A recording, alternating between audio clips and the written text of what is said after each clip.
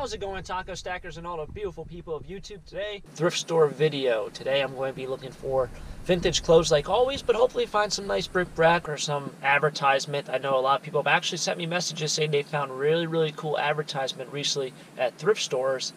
For me, I can't seem to find any of that kind of stuff here. It seems to just not be the demographic, but maybe we'll find something, whether it be, you know, another beer mirrored sign or something of that nature. Hopefully we can find something cool. I really have nothing left, so it's always good to find new inventory. I think these thrift stores will be packed with a lot of stuff in the upcoming weeks because people are going to be returning stuff, people are going to be donating stuff, people are also going to try to be dropping off a lot of stuff to get their last second tax breaks and stuff for this year. So hopefully you guys will enjoy the video. Let's get into it.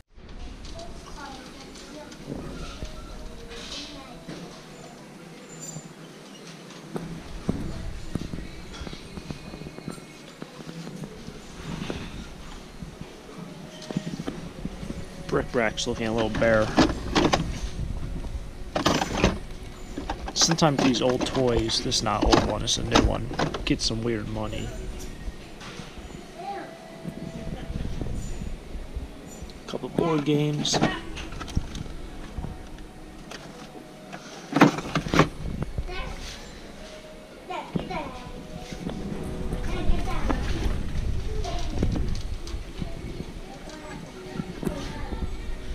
A lot of tchotchkes and figurines and stuff.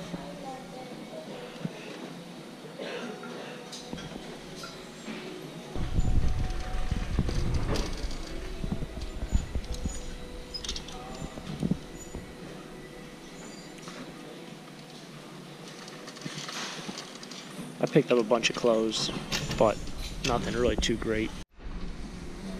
Alright, so they just put out this cart of things, and we have a longer burger basket. 49 cents. These are always good at the market. Sometimes they get big money online. I don't think this is a big money one. It's kind of small, but I'll have to look at it. 49 cents, you can't pass it up. It's one of those weird things that's still a collectible that's still sought after.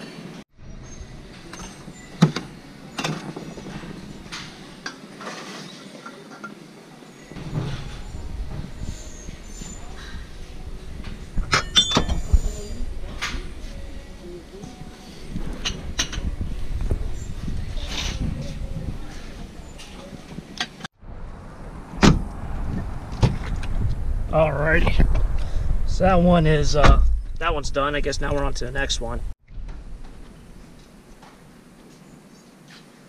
Alright, here we are, thrift store number 2 of the day. This place is deserted.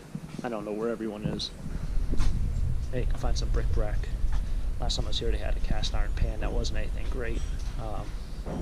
It's very hard to find things that are profitable in the bric-a-brac area.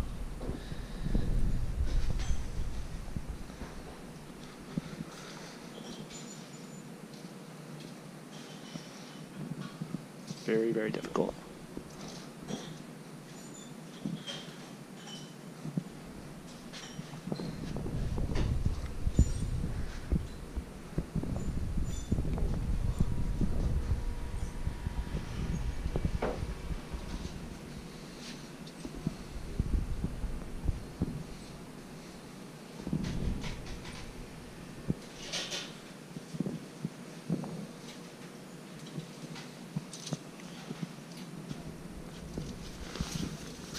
What we got here? Penn State jacket, $7.50 on sale. I don't do well with jackets. They're very seasonal, and you have a very limited window to sell them. So if you reduce them $5–10 each time over the course of a month, you're pushing your limit. $20.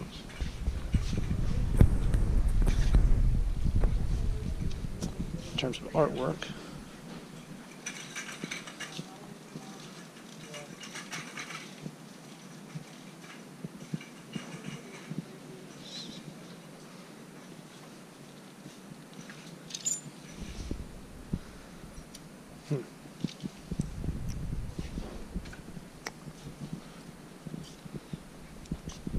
place is a very limited store, and most times I wouldn't stop here, but it's on the way back to another store, so with that in mind, I'd definitely try to stop and see if I can pick anything up.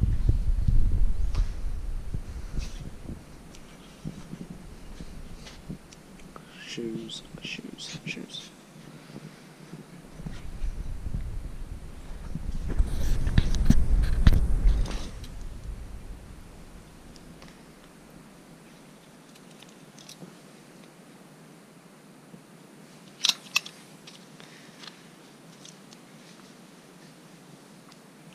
I don't really do very well with these destination shirts like this, but this is vintage. It's San Francisco. I feel like someone in San Francisco would probably want to buy this.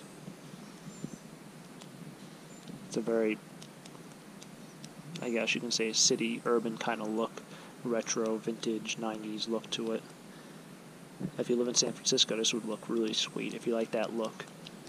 So I want to grab that.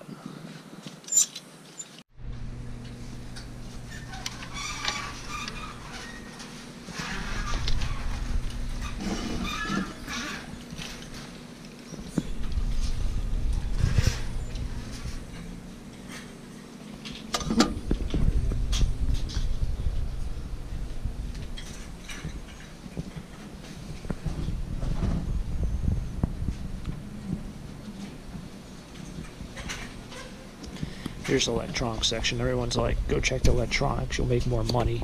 There's nothing here. You got a couple TVs. Another TV. A blender. I mean, this is kind of why I also do clothes, is because there's just nothing. There's just nothing.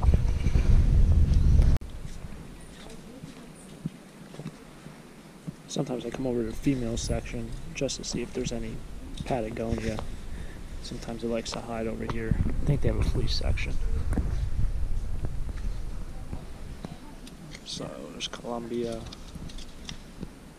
What is this? Phillies.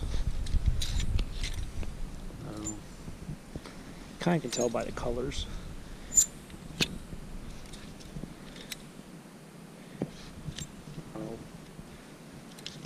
What is this? Jets football sweatshirt. Alright, the Jets are really bad. It's $3. And I'll get it. What we got here? Ooh, vintage Jets. It's $4.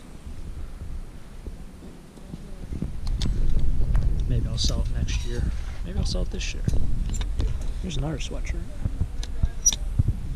This one looks stained. You really never know what you're going to find if you go to the other sections. People hide stuff. You never know. That's why I try to tell people you gotta look around. And I only came out here because I one time found a Patagonia fleece, which I think it was a woman's, but it was in the women's section. But whenever I find Patagonia fleeces, no matter what price they are, I always try to pick them up. As long as they're under $10, because you're going to get more than $10 for it. At least right now, because that's a current trend.